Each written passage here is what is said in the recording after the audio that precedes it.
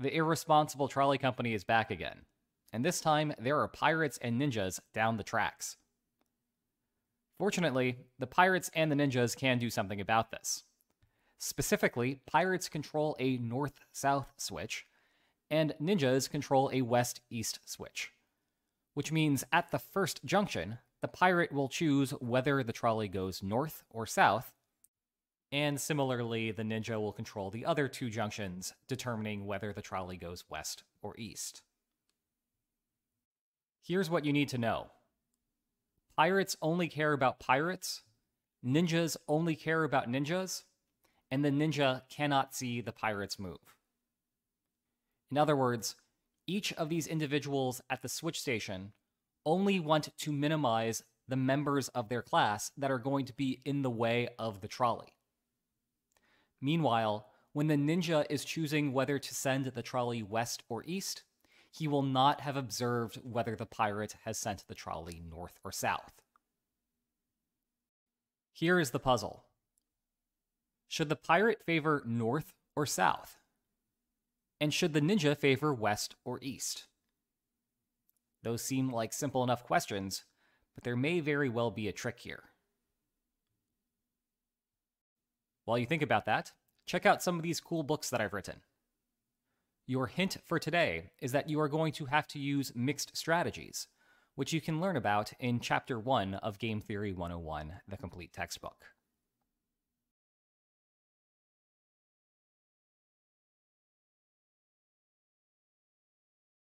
Are you ready for the answer? If you examine this problem intuitively, I suspect you would conclude that the pirate should favor going south. That's because going north guarantees immediately that 3 pirates will be in the way, with the potential for 6 more depending on the ninja's move. In contrast, going south at worst means that 4 will be hit, and it's possible that no one will be hit at all. Meanwhile, one might suspect that the ninja is going to favor west. That's because going east opens up the possibility that 10 ninjas will be in the way if the pirate had chosen north. And yet, what we're going to see in a moment is that only one of those expectations is true, and moreover, the reason that it is true does not match the intuition that I just described. Let's start off by investigating why neither of these players can behave predictably in this sort of situation. Imagine that the pirate reliably chose to go north. Well, then the ninja clearly would want to choose to go west, because there's only one ninja in the way there, as opposed to 10 in the top right corner. But if the ninja is reliably choosing to go west, then the pirate would want to switch to going south. That's because, in the bottom left corner, there are no pirates in the way. But if the pirate is reliably choosing to go south, then the ninja would want to go east. That's because, looking at the bottom here, there are 2 pirates on the left side going west, and only 1 pirate on the right side going east. But if the ninja were reliably going east, then the pirate would want to go north, because only 3 pirates would be hit under those circumstances, as opposed to the 4 from before. And thus we have a cycle. If any one of these actors behaves predictably, the other can exploit him. As a consequence, the solution to this game is going to require that both players randomize between their strategies. To analyze this further, it might help to condense all of the information into a nice matrix. The pirate is choosing whether to go north or south, and the ninja is choosing whether to go west or east. The first payoff is the number of pirates hit, the second payoff is the number of ninjas hit. In this sort of guessing game type of scenario, the way that you can prevent your opponent from taking advantage of the situation is to randomize between your strategies such that your opponent gets the same payoff regardless of the 2 strategies that he chooses. For example, imagine that the pirate plays north with probability P and south with probability 1 minus P. Then the ninja's payoffs for choosing west and east are as follows.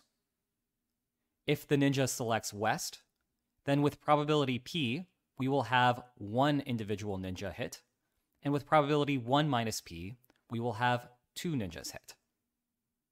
That's looking at the left side of the trolley tracks. On the right side of the trolley tracks, the ninja's payoff for going east is going to be -10 with probability P, because in that circumstance, the pirate is going north, and -1 with probability 1 minus P, because under that circumstance, the pirate is going south. If those two payoffs are equal, then there is nothing that the ninja can do to take advantage of the situation. In other words, we are curious when the payoff for west is equal to the payoff for east. That is, we need to set the first line equal to the second line. If we do that, we have one equation with one unknown variable, and we can solve for P. If we do that, we get that P is equal to 1/10. In other words, if the pirate goes north 10% of the time and south 90% of the time, then the ninja is equally well off regardless of whether he chooses to go west or east. This answer matches the earlier expectation, but it is not for the reason that we previously described. The pirate is not going south the majority of the time to avoid the pirates that are up top. Instead, he's choosing to go south quite a bit to punish the ninja for the temptation to try to go west. In other words, because this ninja has a natural inclination to want to go west, the pirate needs to make the ninja regret that decision more often than not. And if you look down below, there are 2 ninjas to the west and 1 ninja to the east.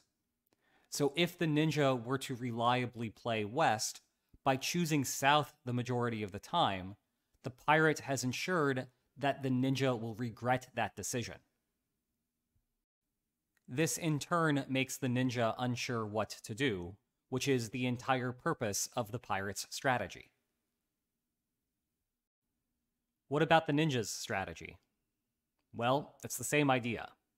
The ninja needs to design his decision to make the pirate indifferent between choosing north and south.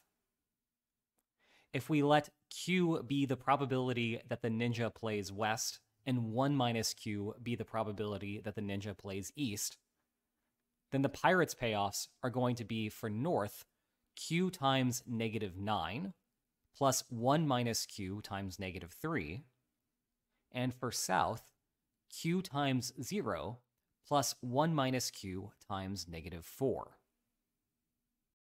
Because the ninja's goal is to achieve indifference from the pirate, that means setting the payoff for north equal to the payoff for south. If we then make line 1 equal to line 2, we have one equation with one unknown variable Q, which we can then solve for. And if we do that, we also get 1/10. In other words, the ninja is going to be playing west 10% of the time and east 90% of the time. That should be surprising. After all, the northeast outcome is absolutely disastrous to the ninja, and the ninja is opening himself up to that possibility by choosing east 90% of the time. But remember that the pirate is actually choosing to go south the majority of the time, so the ninja isn't actually going to be hit with that -10 all that often. Instead, the ninja is designing his strategy to punish the pirate for the temptation to go south. And if you look at the bottom here, there are 4 pirates to the east and no pirates to the west. Thus, by playing east more often, the ninja is punishing the pirate for that temptation to go south. Mixed strategies are weird, aren't they? If you enjoyed this video, please like, share, and subscribe, and I'll see you next time.